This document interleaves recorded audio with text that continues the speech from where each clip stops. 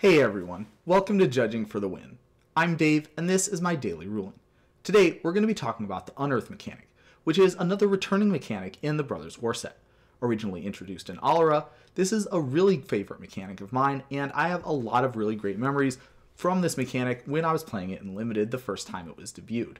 Okay, so let's take a little bit of a look at the comprehensive rules for what this mechanic says, and we can see that it's an activated ability. Right in the very first sentence, we've got some very important information about this ability, and this is probably one of the biggest things that I see people get tripped up on with this, and it really makes a lot of sense because many other things in Magic that do similar types of stuff thematically are actually worded not as activated abilities, but as casting a spell. So the conventional, kind of colloquial description of Unearth as basically just flashback for creatures, flashback would be considered casting a spell, not activating an ability. And so many other types of abilities that do the same sort of thing as what Unearth does are worded in such a way that they are considered to be casting a spell, but not Unearth. Unearth is an activated ability, so you would be able to stop an Unearth with a Pithing Needle. However, a Meddling Mage would be completely impotent against it. So that is one kind of interesting and unique thing about Unearth.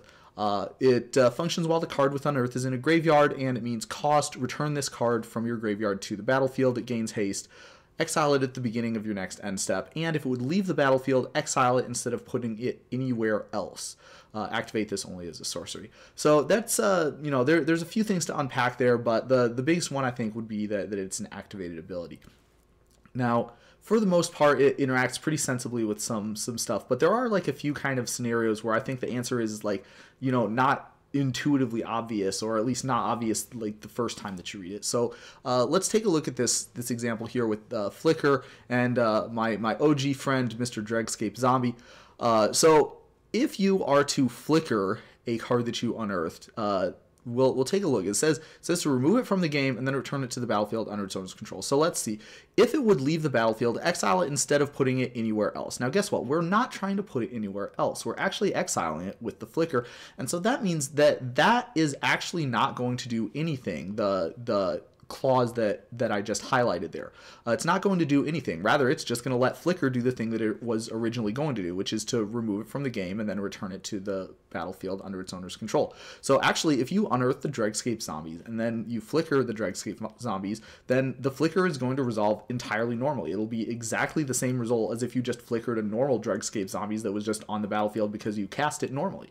And so that has a couple of other kind of exciting consequences, because you might remember if you change zones, then that causes you to become a brand new object with no memory or connection to your previous self. And so that would mean that after the flicker has finished resolving, the Dregscape zombies that is on the battlefield is no longer considered to be the Dregscape zombie that you unearthed. So you will not have to exile it at the end of turn, and you will also not have that clause on there that says if it would leave the battlefield, you exile it instead. So it would just, if you lightning bolted that Dregscape zombie, it would just go to your graveyard like normal. It also would not have haste anymore, so bear that in mind. But for the most part, the flicker play would be just pure upside. So here's another kind of interesting card that has to do with that same sort of logic with the zone change. You might have noticed that Meticulous Excavation actually has like kind of a weird wording on it. So it says to return target permanent to its owner's hand, and if it has Unearth, then instead you would exile it and return it to its owner's hand. So you maybe were looking through the spoilers or looking at this card and wondering why it said that, and that's the reason why. The reason is because of that clause with Unearth that says that if you unearth something, then you would exile it if you were to put it in any zone other than the battlefield from the battlefield. And so if you were to unearth a Dregscape zombie and then use the Meticulous Excavation ability on it, then without that kind of weird wording on it, with the extra special exception carved out for if it has Unearth, without that wording, then what would actually happen is instead of returning it to your hand, you would exile it, because that's what you would do if you would go to any zone other than the battlefield. And so with the way that it is templated, this card will actually do what most people probably expect it should do, which is to return the unearthed card to your hand. That will be the net result of exiling it and then returning it to your hand.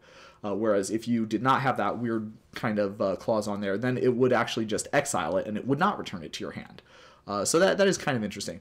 Notice that it is kind of a little bit overdone here. And what I mean by that is if it has Unearth, then you exile it and return. So if it has Unearth and you played it normally, then there would, of course, not be any reason why you couldn't just return it to your hand. But having Unearth at all, the answer doesn't get changed in between whether you return it to your hand or exile it and then return it to your hand, unless in the case of it was actually unearthed. So if it could have been potentially worded something like, if it was unearthed, then exile it and return it to its owner's hand. But I think it reads cleaner the way that they have it here. So I actually do like that templating. That's a cool solution to a problem that most people probably would not even know existed unless they specifically sat down and thought about it. Okay, so another kind of interesting interaction with Unearth would be the dress down. Now, I actually did a video a while back where I examined the relationship between the dash mechanic and dress down, and there are some very similar themes with that, and so you could take a look at that video if you wanted to look at this sort of situation in a little bit more depth. That being said, the key takeaways with Unearth, first of all, it is possible to unearth something out of your graveyard while there is a dress down out. And the reason for that would be because dress down says that creatures lose all abilities. So in other words, creatures on the battlefield lose all their abilities. Now, with the Dregscape Zombie being in your graveyard, it is not affected by dress down. It's only going to be affected after it returns to the battlefield. So you would be able to activate the Unearth ability from the graveyard just fine. That works entirely normally. Now, when you get onto the battlefield, of course, things are not going to work entirely normally because of dress down. So let's take another look at the comprehensive rules, and we'll look at each part in turn, because it turns out that there actually is a difference in between like how some of these are affected by dress down and how some of them are not. So we return this card from your graveyard to the battlefield. Okay, that part, obviously, that works fine. It gains haste. Okay, now what this means is that the activated ability, when it resolves, is going to put a continuous effect onto the thing that you just unearthed, and that continuous effect is going to be giving haste, which is an ability, to that unearthed creature. Now, dress down is also going to be acting with a continuous effect on that unearthed creature, and it's going to be trying to remove all abilities from it. And so we can see there are two different continuous effects that both want to either add or remove an ability, and that means that they both apply in the same layer. Now, there is actually no dependency in between those two continuous effects. I made a video about dependencies, and you can check that out if you'd like a fuller explanation for why that is. But for now, I think we can all just take my word for it that there is no dependency there.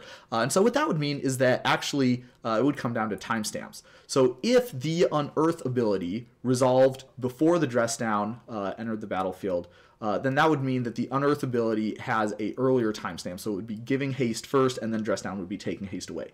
On the other hand, if the dress down had an earlier timestamp than the Unearth, so if, for example, the dress down was already in play and then you unearth the creature, then that would mean that the dress down timestamp would be earlier than the Unearth timestamp. And so that would mean that the dress down would be removing all the abilities first, and then after that happened, the Unearth creature would gain haste. So the unearthed creature actually would have haste under that scenario. Okay, so if we look at the next sentence here, it says exile it at the beginning of the next end step. Now, that is kind of interesting because you can notice it's not worded the same way, right? It doesn't say it gains exile this creature at the beginning of the next end step. Rather, it just says like exile at the beginning of the next end step. So that is actually, the exiling is not an ability that the creature has. And it's also not contingent upon the creature having Unearth. Rather, this is just something, one of the effects that happens when this activated ability resolves, this Unearth ability, is that it sets up in the game somewhere a triggered ability that says, at the beginning of the next end step, we're going to exile this thing that we returned to the battlefield when we were doing the unearthing. So that being the case, this is not an ability that is on the unearthed creature, and so therefore that is not something that the dress down will stop. And so, in fact, the unearthed creature will be getting exiled at the beginning of the next end step. Likewise, if it would leave the battlefield, exile instead of putting it anywhere else, that part is also not a ability that is inherent to the creature or something that is only functioning as long as the creature has the Unearth ability. Dress down will take the Unearth ability away, but that does not mean that when this activated ability resolved, we're going to take away this thing that happened during the resolution of that activated ability. And so that means that the leaving the battlefield would indeed result in the creature getting exiled instead of going anywhere else, even with the dress down out. So that's kind of interesting. Again, dress down is kind of an unusual interaction with a lot of those. You have to read very carefully to be able to distinguish what is like a gains or has ability, which is something dress down can take away, and which is not. So that would be the way that interacts. Okay, so next we're going to take a look at defabricate. So of course, uncommon from the Brothers War set, so we probably would expect to see this sort of thing. So counter target artifact or enchantment spell. So like if we had a Phyrexian Dragon Engine, one of the coolest creatures that has Unearth, we know that the Unearth is not considered to be casting a spell. So that would mean that if you were to unearth a Phyrexian Dragon Engine, which is an artifact, you would not be able to counter that unearthing with the first mode, the part where you can counter target artifact or enchantment spell. Not possible because, again, unearthing is not considered to be casting a spell. Now, you would be able to hit it with this other mode, and that's because unearthing is considered to be an activated ability, as we saw on that earlier slide. And so what that would mean is that you would be able to play the defabricate if someone unearthed a creature, and if that happens, then that activated ability would be countered, which means none of its effects would happen. The creature that you tried to unearth would just remain in the graveyard, and that would be the end of the story. So the really interesting part about how defabricate works with Unearth, though, would be if we looked at this other thing where it says we could also counter a triggered ability. So you know what a triggered ability is this thing where it says to remove it from the game at the end of turn. And so what that means is that because it uses the word at, does count as a triggered ability. And if you recall, if we look at the actual Oracle text, or the comprehensive rules text rather, of what Unearth means, it says exile it at the beginning of the next end step. So that's the actual text of the ability that we would be countering here. Now, if you notice something very interesting, yes, you do see the word at, so that means that we are in fact dealing with a triggered ability here. But the really other interesting word here is the word next, right? Because there's only one next end step, right? Like there's only one end step that is the next end step after this unearth ability has resolved. And so that would mean that if somehow the one triggered ability that wants you to exile it were to get countered, then that would mean that there is not going to be anything trying to exile it at the beginning of any subsequent end step, right? So we already dodged the bullet, and there was only one bullet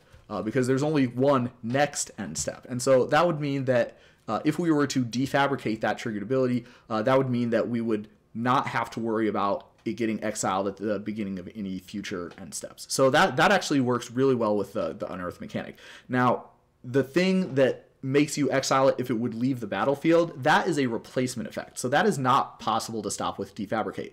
So if you were to unearth and then defabricate at end of turn this way, then you would still have that situation where if it would leave the battlefield, then it would get exiled instead. But otherwise, you would be able to bring it back permanently. So that's very nice. Okay, another thing that a lot of people asked me about was actually how this mechanic would interact with phasing. And the answer is actually very similar.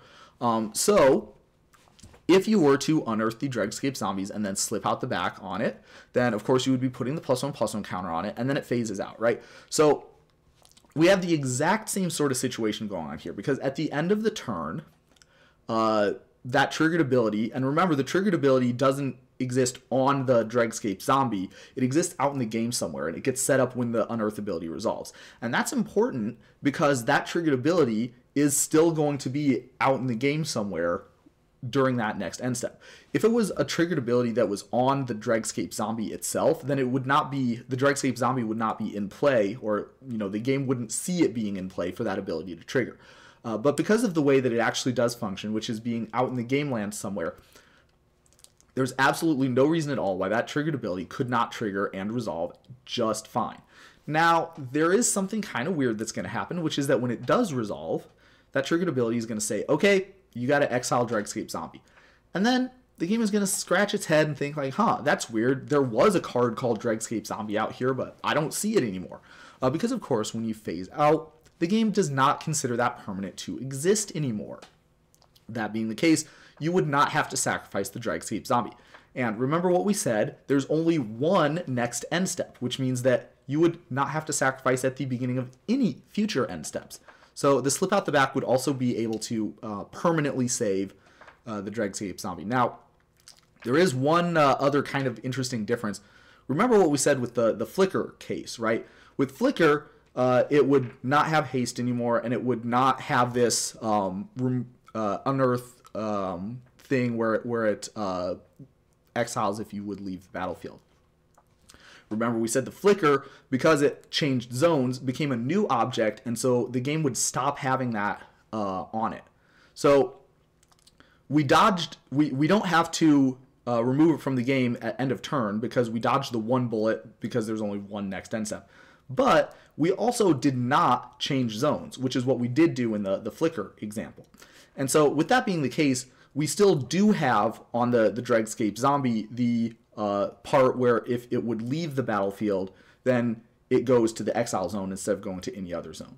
So it actually works out kind of like a hybrid in between the flicker case and some of the other cases that we had talked about. But that is the way that phasing would work. So to summarize, the creature would not be exiled at the end of turn, any of the turns, because it's phased out during the one end step where that triggered ability triggers. But you would have the ability that exiles it if it would leave the battlefield for any reason. Stay on there. So that is how the phasing ability would interact with the Unearth.